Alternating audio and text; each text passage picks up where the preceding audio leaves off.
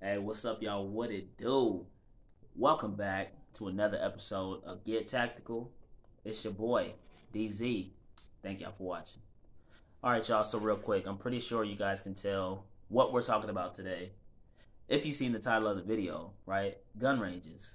More specifically, I'm going to be sharing with you guys tips to have a safe and fun experience while at the shooting range, all right? Don't forget to like, don't forget to share, don't forget to subscribe, all right? So guys, when it comes to gun safety, I'm gonna just let you guys know I try my best, and I do mean my best. We all forget stuff, but I always try my best to ensure that I'm following every safety protocol that I know, right? With that being said, that still has nothing to do with somebody who's inexperienced and somebody who's careless, right? Because some people out there are absolutely careless. I've seen some horrible stories. So with that being said, that's just the truth, guys. There's some people out there who have way more experience than me, 20 plus years, right? But that has nothing to do with somebody who's inexperienced or careless, right? You guys need to be thinking about that, especially if you're a new shooter. So guys, when it comes to the range, when you're at the range, you guys need to have a good situational awareness. I always say this. I can't stress it enough. Everywhere you go, you really need to have a good situational awareness, but especially at the range. It's a whole different environment. People are shooting guns, right? There's a lot more for that potential of an accident to happen. You guys need to be aware, okay? You need to be aware who's around you. Just because someone may look that they have experience, it could be their first time picking up a gun. It could be their first time going to the shooting range. You guys have no idea. Also, if it is your first time at the range, you definitely should be vigilant. You should be looking around. You should be asking questions, all right? And also, I'm going to touch on this as well. If it is your first time at the shooting range, I definitely would recommend going with somebody who has experience with guns and gun safety, okay? Also, get comfortable with the gun before you go, all right? Learn how to operate it, learn where the buttons are, safety, magazine release, stuff like that, okay? All right, guys, so when it comes to firearms and firearm safety, three basic rules, right? Fundamentals to safety, right? That you should always remember, okay? You got to be careful because if you neglect any of these three rules, you could increase your chances of having an accident with a firearm. So it's really important to never neglect these three, all right? And also, I do want to say, just in case I tend to talk over what I'm saying, it's because these three rules, they kind of connect with each other, all right? So let's just jump in the mix, okay? Number one, you should always treat firearms as if they're loaded. What'd you say? You can't hear me? Okay. Number one, you should always treat firearms as if they're loaded. I'm going to say it one more time. You should always treat firearms as if they're loaded. People are like, what does that mean? Okay, that means this. If you go to grab a firearm, you need to check it, all right? You need to make sure it's not loaded visually, right, and physically. Take out the magazine, visually rack the slide back so you can look in the chamber to see if there's a bullet in there, right? Just like this. So this Glock is empty. I don't have a magazine. If I did, it would have came out by now, right? What I'm going to do is I'm going to pull back my slide, lock it in place, and I'm going to visually look. Oh, there's no round in here, right? No round in the chamber. By the way, this is your chamber right here. Nothing in there. You guys need to do that every time before handling a firearm. You always need to treat it as if it's loaded because you don't know if it's loaded until you check, all right? There's so many situations that happen. One famous specific one that I'm going to touch on is the Alec Baldwin situation. We all heard about that, right? Guys, always make sure, always treat firearms as if they're loaded. And even if they're not loaded, you still treat them if they're loaded, okay? And like I said, I'm going to try my best not to, talk too much on this topic, but they all three do kind of connect with each other. Also, when you guys do pick up your gun to check it to see if it's loaded, keep your finger off the trigger and point it in a safe direction. All right, guys, so number two, always keep your finger off the trigger until ready to shoot, right? So let's just say you cleared your firearm. As we all know, this is clear, right? Does that mean you could just go ahead and put your finger on the trigger? No. because this person and then that person right there, they don't know if this is loaded or not. For one, you don't want to give them a heart attack, but for two, you want to practice those good habits of keeping your finger off the trigger until you're ready to shoot. So one comfortable way, or one excellent way that you can do this, is by keeping your finger on the outside of the trigger guard, okay? And I know this seems kind of self-explanatory, but you guys will be surprised on how often people neglect it, okay? Just practice the habit of pointing your finger out like this, right? Just pointing it like this. So naturally, when you go to pick up a gun, you'll know to keep that finger out, right? And always keep the gun pointed in a safe direction. Even though we know it's not loaded, you still want to practice these good habits, okay? Also, guys, by keeping your finger on the outside of the trigger guard, you're practicing, actually you're conditioning yourself for that trigger discipline, okay? You're naturally going to go right here. And this is where you want to have your finger on the outside of the trigger until you're ready to shoot. So last but not least, okay guys, is always keep your firearm pointed in a safe direction, right?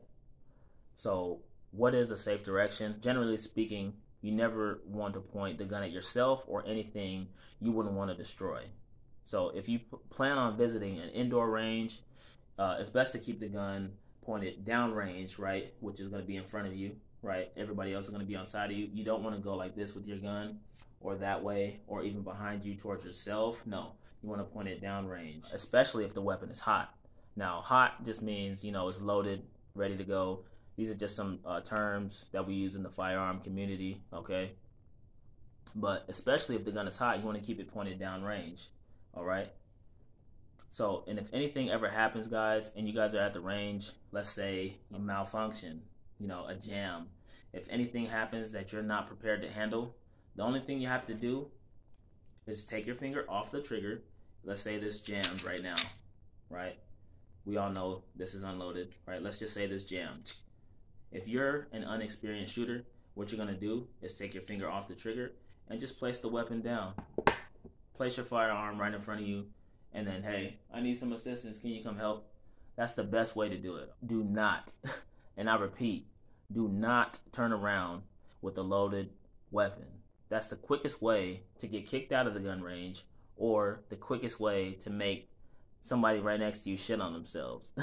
I mean, seriously, that's frightening, right? Because they don't know what you're doing, especially if you turn around like this, hey, or hey, right? Especially if you just got done shooting it, they're gonna think, what the hell is wrong with this person? You know what I'm saying? So on a serious note, guys, one careless move could cost you everything, or it could cost someone else everything, right? You gotta just think about that, all right?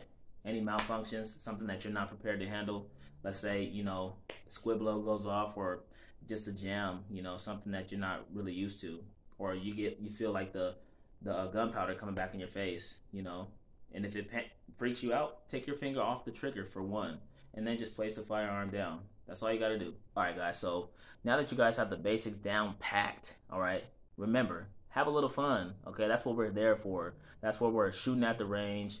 It is fun, you know, it's exciting, right?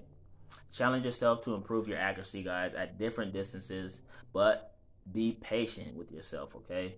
Your accuracy will develop over time. The more you shoot, the better, right? You're gonna get better. That's how it always is. Start off slowly, but gradually, right? You can even have a friend, you know, or someone record you, so that way you can have footage for later to see your progress and to track your progress, guys.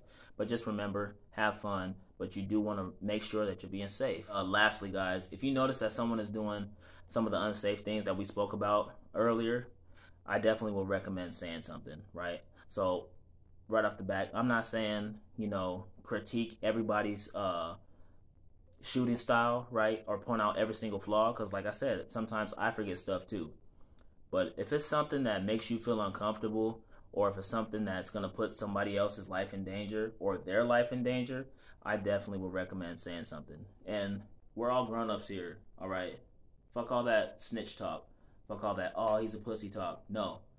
I would rather someone spot someone's bad behavior when they're handling a firearm and tell one of those little range officers, so that way they can get that person out of there, right? Then I would rather that happen than me getting a bullet in my head, Or I would rather that happen than watching someone I know get hurt, right? Come on, guys. There's some people out there that's careless. And this is the main reason why I made this video, right?